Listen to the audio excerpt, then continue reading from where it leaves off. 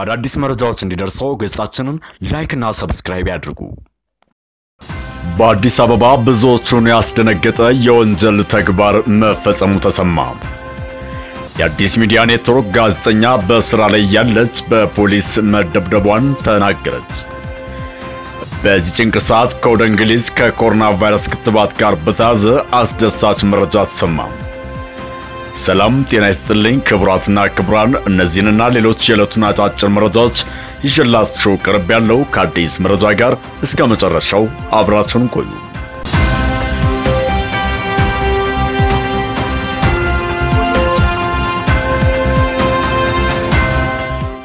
በኢትዮጵያ በቫይረሱ የተያዙ ተጨማሪ 7 ሰዎች ተገኙ። ባለፉት 4 ሰዓታት በኢትዮጵያ ለ400 ሰዎች ምርመራ ከተደረገ በኋላ 7 ሰዎች በቫይረሱ መያዛቸው መረጋገጡን የጤና ሚኒስቴሯ ዶክተር አዲስ አስታውቀዋል። ይህም በቫይረሱ የተያዙ ሰዎች ቁጥርም ወደ 92 ከፍ አድርጎታል። በቫይረሱ መያዛቸው ከተረጋገጡ 7 ሰዎች መካከል 6ቱ የጉዞ ታሪክ ያላቸውና በለይቶ ማቆያ የነበሩ መሆናቸውን የጤና ሚኒስቴሯ ተናግረዋል። አንድ የአዲስ አበባ ከተማ ነዋሪ የሆነች የ14 ዓመት ታዳጊ ሴት ግን የጉዞ ታሪክ የሌላት መሆኑን እና በበሽታው ከተያዙ ሰው ጋር ንክኪ ከነበራት የማጣራት ስራ እየተከናወነ መሆኑን የጤና ሚኒስቴሯ ጨምረው ተናግረዋል።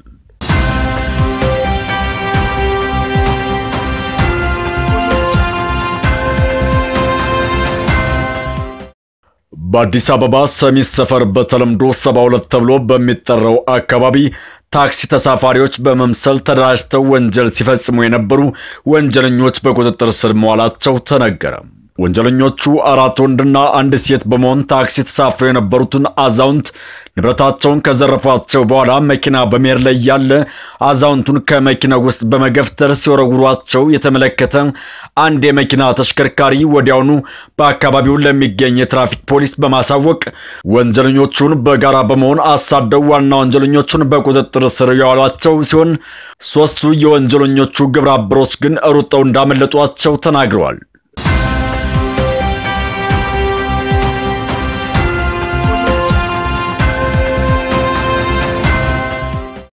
የኦክስፎርድ ዩኒቨርሲቲ የኮሮና ቫይረስ ክትባት ሙከራ በሰዎች ላይ ሊጀመር መሆኑን ዴይሊ ሜል የተሰኘው ጋዜጣ በዘገባው አስነብቧል። ትልቅ ተስፋ የተጣለበት የክትባት በሚቀጥለው ሳምንት በሰዎች ላይ መሞከር የሚጀመር ሲሆን ለመጪው መስከረም ወር ለማድረስ እቅድ መያዙን ዩኒቨርሲቲው ተናግሯል። የኦክስፎርድ ዩኒቨርሲቲ ተመራማሪዎች ስለ ሁኔታው ሲያብራሩ ክትባቱ የኮሮና ቫይረስን ለመከላከል ትልቅ ተስፋ እንደሰጣቸውና በመጪው መስከረም ወር ለብዙ ሚሊዮኖች የሚሆን ክትባት ማዘጋጀት እንደሚችሉ ተናግረዋል።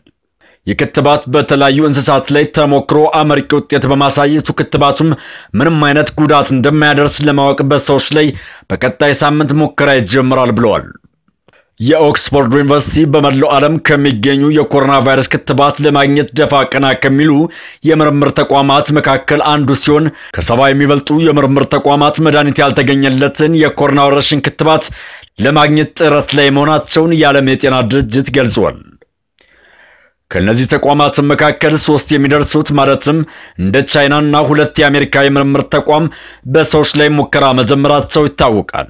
የኦክስፎርድ የክትባት ፕሮግራም 510 ሰዎችን ለመጀመሪያ ክትባት ሙከራ ያዘጋጀ ሲሆን እድሜያቸው ከ18 እስከ 55 የሚደርሱ ናቸው። በዩኒቨርሲቲው ተመራማሪና የዚህ ምርምር ዋና መሪ የሆኑት ፕሮፌሰር አድሪያን ሂል እንደተናገሩት ይህንን ፕሮግራም ከፍተኛ ጥንቃቄ በተሞላበት ሁኔታና በፍጥነት እያከናወን ነው ብለዋል። ፕሮፌሰሩ ቀጥለውም እኛ አንድ ዩኒቨርሲቲ ተቋም ነን፣ ክትባቱን በብዛት ለማምረትና ለዓለም ለማዳረስ አቅም የለንም። ከመድኃኒት አምራች ኩባንያዎች ጋር ንግግር ጀምረናል። ከአሁኑ የማምረቱን ሂደት እንዲጀምሩም ክፍያ መፈጸም ጀምረናል ብለዋል። ከ4 ወይም ከ5 ወራት በኋላ የምርምሩ ውጤት አመርቂ ከሆነ ኢመርጀንሲ ዩዝ ወይም የአስቸኳይ ጊዜ አጠቃቀምን መሰረት አድርገን ክትባቱ ጥቅም ላይ እንዲውል እናደርጋለን ብለዋል።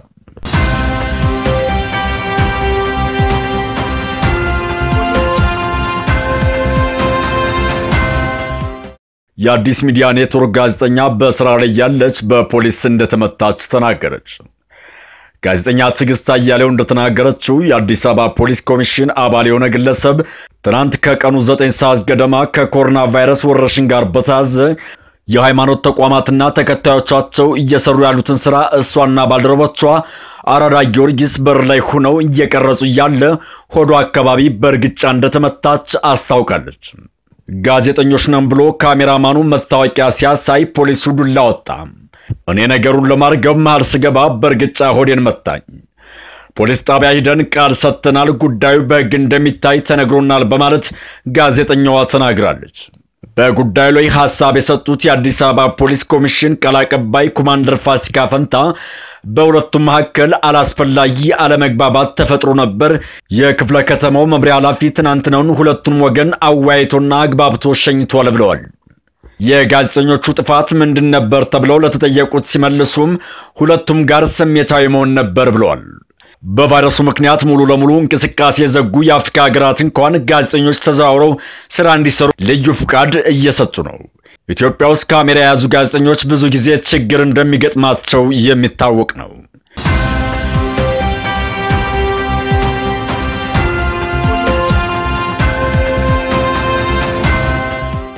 ጠቅላይ ሚኒስትር አብይ አህመድ እና ቀዳማዊት እመቤት ዝናሽ ታያቸው የፋሲካ በዓልን አስመልክቶ የኮሮና ቫይረስ ታማሚዎችን መጎብኘታቸው ተሰማ። ጠቅላይ ሚኒስትር አብይ አህመድ እና ቀዳማዊት እመቤት ዝናሽ ታያቸው የፋሲካ በዓልን አስመልክቶ የኮሮና ቫይረስ ታማሚዎችን ቦታው ድረስ በመገኘት ማበረታታቸውን ከንቲባ ጽሕፈት ቤት ያገኘነው መረጃ ያመላክታል። በየካ ኮተቤ ሆስፒታል የተገኙት መሪዎቹ በተቋሙ ያገለገሉ ለሚገኙ የጤና ባለሙያዎችም የተለያዩ ስጦታዎችን አበርክተዋል።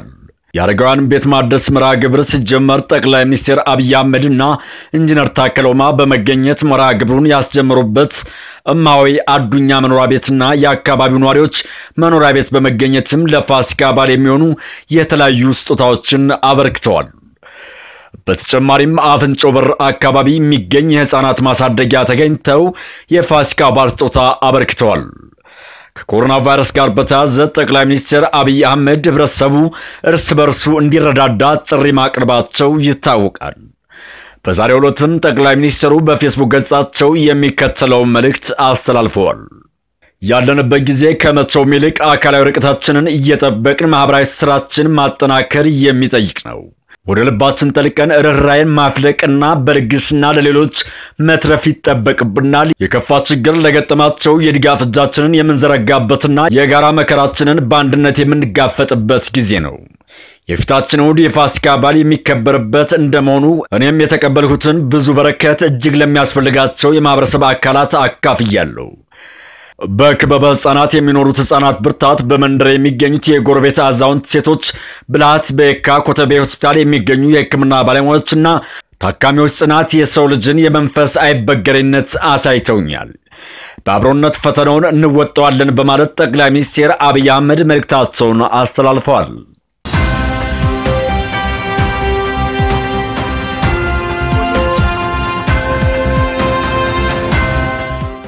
የቻይና የሕክምና ባለሙያዎች አዲስ አበባ መግባታቸው ተነገረ።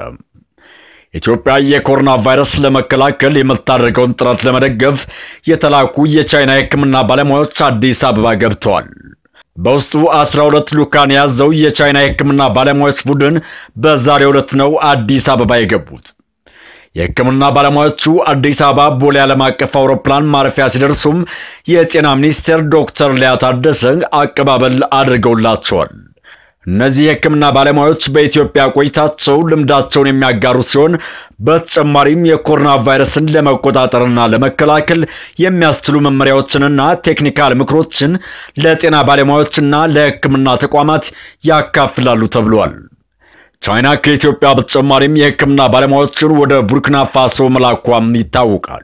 በአፍሪካ ሀገራት ያለውን ሁኔታ በትኩረት እየተከታተለች መሆኑን ያስታወቀችው ቻይና ቫይረሱን ለመቆጣጠርና ለመከላከል የሚያስችሉ መሳሪያዎችን ማቅረቧም ይታወሳል።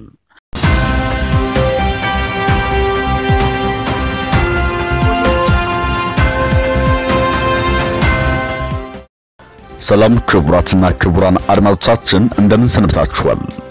ይህ አዲስ መረጃ ነው። አዲስ መረጃን ላይክ እና ሰብስክራይብ ማድረግ አዳዲስ መረጃዎችን ማግኘት ይችላሉ። አዲስ መረጃ አዳዲስ መረጃዎች እንዲደርሰው ገጻችንን ላይክ እና ሰብስክራይብ ያድርጉ።